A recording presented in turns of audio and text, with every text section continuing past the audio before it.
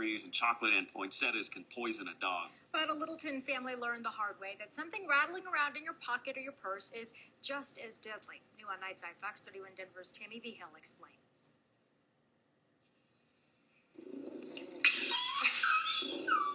Abby defends her family's home now alone. Her partner, Sierra, died 3 weeks ago. I don't know why she was drawn to it. I really don't. But, you know, when you think about it, your dogs their face is about 5 inches away from the floor.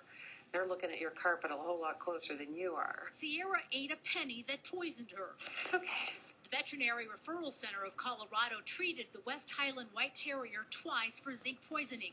This x-ray shows the malignant metal. Pennies are made of zinc, so if dogs do ingest them, they sit in the stomach where the acid erodes the thin copper outer covering, and then the zinc actually becomes digested and becomes toxic to them. But dog owners need worry only about pennies minted after 1982. Those minted beforehand, like this one, are 95% copper. Those minted after, like this one, are nearly all zinc. And when the zinc is exposed to stomach acids, it forms poisons. Her owners can't make sense of the scents and how she got a hold of them. Vets retrieved these during her first poisoning.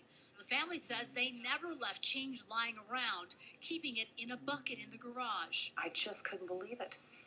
It would be different if she was a dog who got into everything, but you could leave anything out. She'd never touch anything. But they speak out in hopes no other family has to learn how a little change changed their lives. If you see something like change on your floor, for heaven's sakes, pick it up. In Littleton, Tammy Vigil, Fox 31 Denver.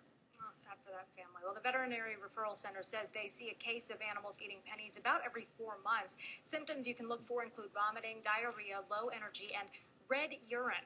Vets say people should also be careful about their pets ingesting diaper cream.